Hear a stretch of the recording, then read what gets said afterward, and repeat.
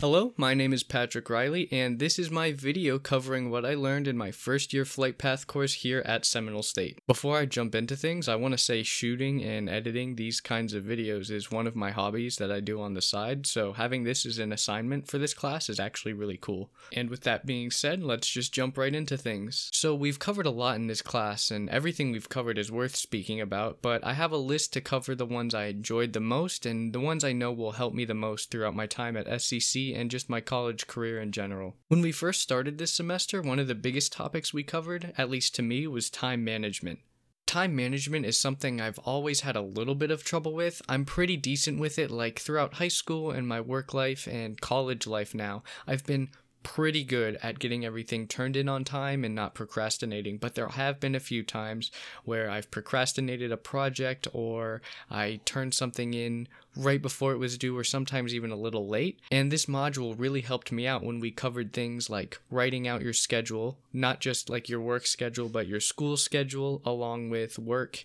and even your social life at home. That's because seeing all of that written out just helps me visualize what I need to do, because when I see it written out, I know exactly what I need to do and when I need to do it. Say, if I have a project due next week, but I'll see like the due date would be some project due on Thursday, and now when I have it written out, I see that it's due on Thursday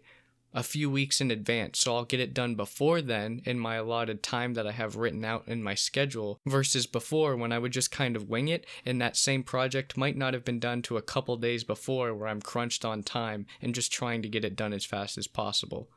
A little bit after that, we covered developing and maintaining a growth mindset, which personally I think is a great thing because you're already paying for college, so why not get the best out of it and go above and beyond in your classes trying to learn as much as possible so that you can retain that information rather than just turning in the bare minimum to get the grade and move on to the next class. The growth mindset actually helps you gain information that could help you out in that next class, which if you just turned in that paper without thinking twice about it or caring to learn the information that was on it. So you want to maintain as much information as possible so that it can help you out in the next class down the road and you get the most out of what you're paying for in the time spent putting into college. And sure, it might be a little stressful trying to learn a bit more and it might take a little more time, but in the long run it'll benefit you a lot more.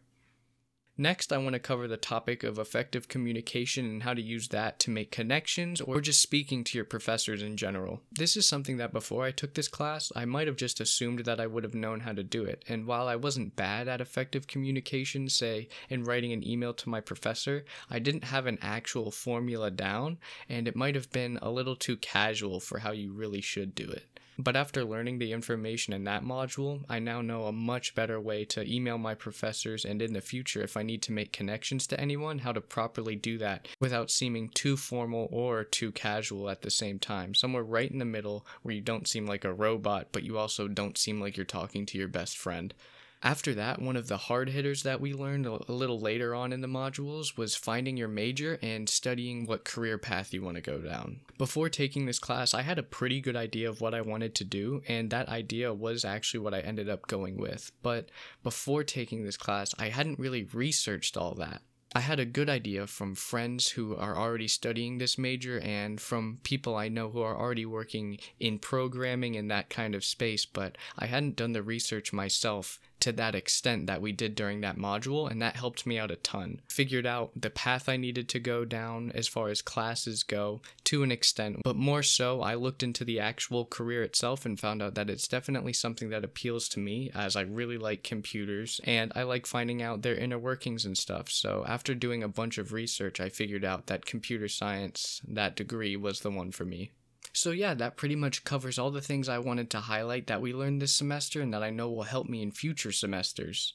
as well as my college career in general throughout Seminole State and when I transferred to UCF. There's still a bunch of topics that we learned about that are very important that I just couldn't touch on in this video. All of it was very important, but that's what I wanted to cover, and thank you very much for watching.